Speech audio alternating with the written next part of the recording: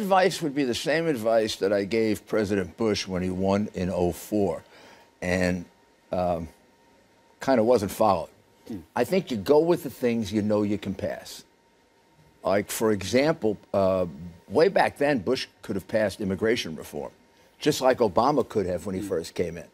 And both of them passed on it, so now they leave it for now. So you think he should start with it? No, I think he should start with tax reform.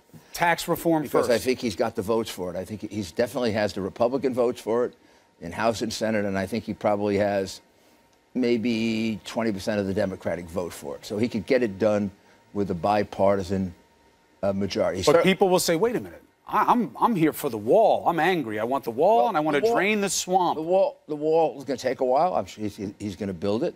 It's a campaign promise. He's not going to break a campaign Guys promise. in Congress don't want it. On both sides, there's resistance. Well, he can do it by executive order, by just reprogramming money within the immigration service. And not only that, they have actually approved a wall for certain portions of the border that hasn't even been built yet.